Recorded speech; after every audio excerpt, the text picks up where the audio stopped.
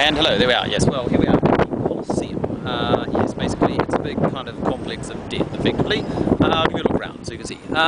We have basically the seats up the top there where the plebs were sitting.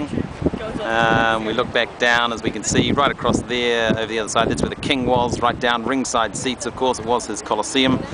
And you can see down here on the right-hand side, they've actually rebuilt the wooden floor of the Colosseum. You can also see the underground bit where all the tigers and lions and sort of things came up. The gladiators would come in over the left-hand side through this kind of door here. They'd fight in the middle, and then once they were dead, they'd be taken out this door over there. So the big thing was you didn't want to be going out that door. If you have a look around, it's absolutely enormous. I don't know, it probably seated a few 100,000 people. Many thousands of people died over the years. You can see its structural integrity is well over-engineered. There's the Ferguson family. You've got anything to say about the Colosseum? Any thoughts, any feelings? Only 2 out of 5. Okay, 2 out of 5. Probably the best 2 of the 5, I think is safe to say. So we'll re-edit that when we let anyone else see it. So there you are, the Colosseum with the Ferguson family, the cream of the cream. Okay, bye.